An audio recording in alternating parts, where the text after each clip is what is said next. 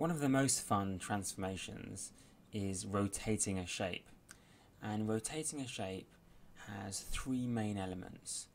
It's all about where you rotate it around, what direction you're going in, and how far you rotate. And we'll cover each of those.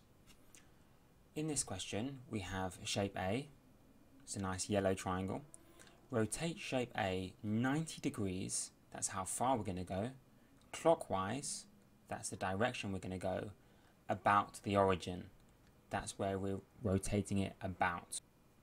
Label the new triangle B. First of all, origin. Where is the origin? The origin is the point 0, 0, right there. Clockwise is the direction going as the clock turns. So like so in a circle, round, down, and back up again. You may know all of that, and you may be wanting to know, but what's your tip to actually rotate it in the exam with tracing paper? Here's my main tip. Use the corner of the tracing paper.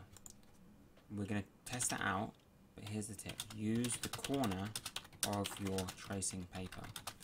Many students just draw their shape anywhere on the tracing paper, put a little dot and then spin it around.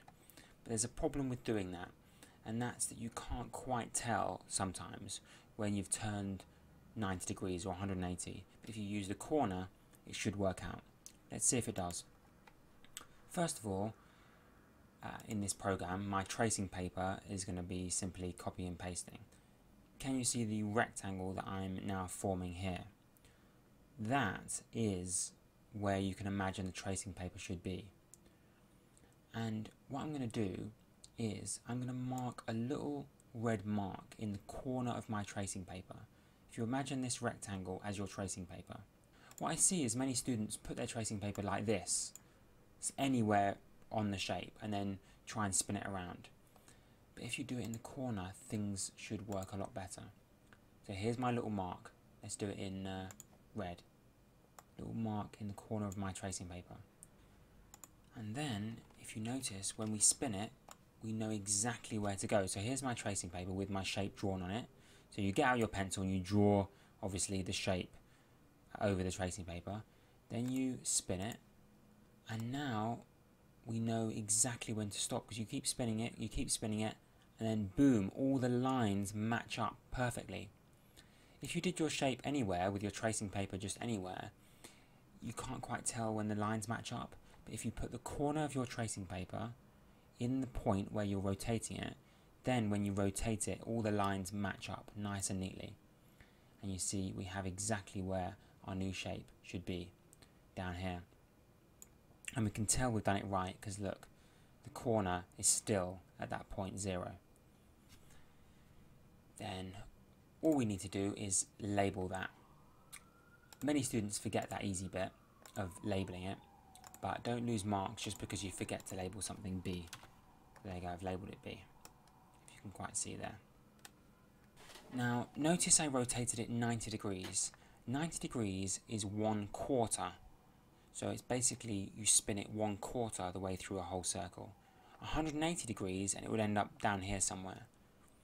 But 90 degrees is 1/4 turn. And again, clockwise is as the clock turns. Let's do one more question just to test out this theory.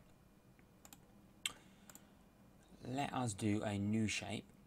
For example, how about if we had like a rectangle? I'll leave the old one there. A rectangle here. And let's call this shape X. This is shape X. And let's make up a question.